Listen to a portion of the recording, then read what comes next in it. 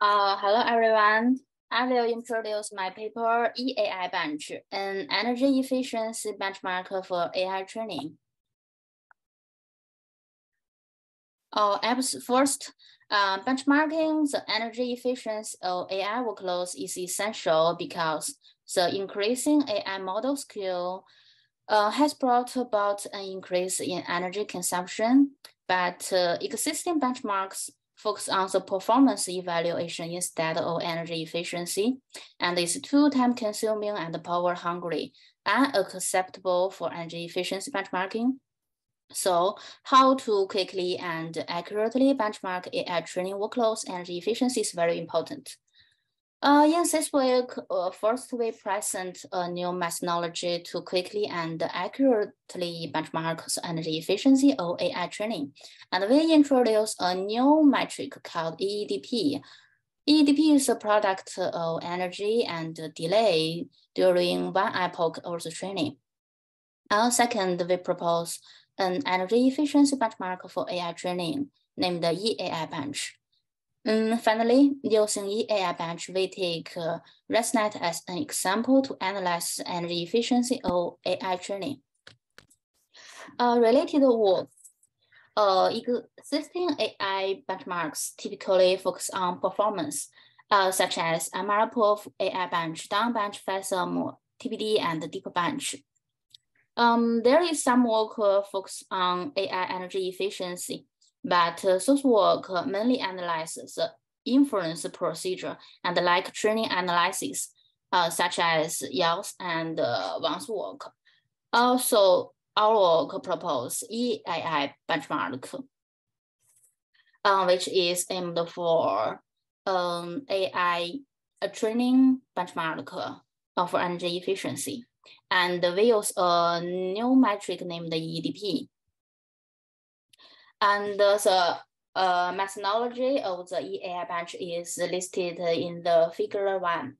And we can see that it consists of metric and measurement benchmarks, configuration space, monitor tools, and resource analyzer. And the final tasks we selected is listed in table 2, and the dataset we used is listed in table 3. To do experiment, we use two GPUs. One is Titan 5 and the other is V100. And we can see that the computing power of the two GPUs is similar, but V100 has significant advantage in storage. And we do 4 experiments. First, to verify that one epoch is representative of the whole training, we take ResNet as an example to illustrate the stability of epochs for the complete training procedure. And we use coefficient of variation to evaluate the stability. And we can see that during the training, the accuracy is increasing, while the time and the power of each epoch remain stable. And our results show that the COVs of each epoch's of time and power is less than 6.5%, which is very stable. So we know that AI training workload always has huge configuration space, but we only select 2 important parameters, batch size and the number of workers. And to explore an extensive range also. So batch size here we select is from 1 to 256, where 256 is the max number of data set data already fills up a GPU, and the larger value will cause out of memory error. And the number of workers is from 1 to 16.4, where the performance increase first and then decrease. And we can see that energy efficiency is less sensitive than throughput and the different model parameters. For throughput, there is a 20 times difference between best and worst performance. However, for energy efficiency, there is only 3 times difference. This is because the energy consumption mainly consists of number of flops and memory accesses.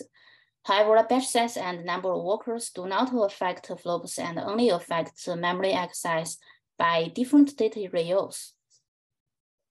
Then we compare to GPU, and the speed up of V100 to Titan 5 is listed in this table, and the bigger the value, the better.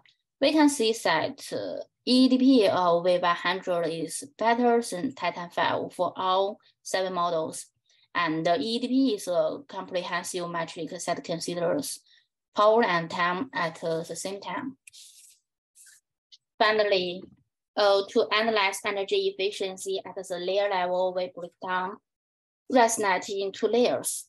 And we can see that the dominant layer of ResNet is convolution. And the average power of convolutional layer is also the largest because it is computer bound and the flops is much larger than other layers. In conclusion, this paper presents a new benchmark named the EAIBench and use a new metric called EDP to quickly and efficiently benchmark the energy efficiency of AI training. Thank you, that's all.